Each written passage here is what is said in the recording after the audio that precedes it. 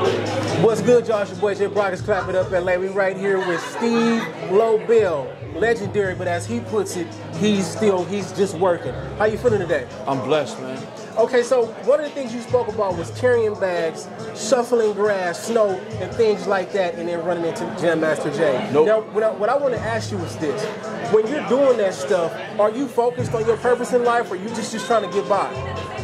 You know, at that time, you know, you're just trying to work and figure it out. You know, I never had goals and structure. It was just choices that I had to make. Yeah. I know that I needed to work hard to get what I wanted. Yeah. And hard work really paid off, but I was young. Yeah. I feel like God directs you in different ways to become who you are. Yeah, for sure. Now, carrying bags at one point, was this something that you kind of had to lower your pride for, or was that something that you were okay with? You got to understand, you have to have no ego. Yeah. And there's no shame to the game. So if someone gives you an opportunity to do something, you take advantage of that and then you turn it to something else, into something else. So if I never carried the bags or drove the van, I wouldn't be here today. Right. So you just got to grow and learn and change and stuff like that. Yeah, and you have to learn how to add value in those ways. So when you think about these things, what is something that, like, what's a relationship that you can say was super important for you to be where you are today?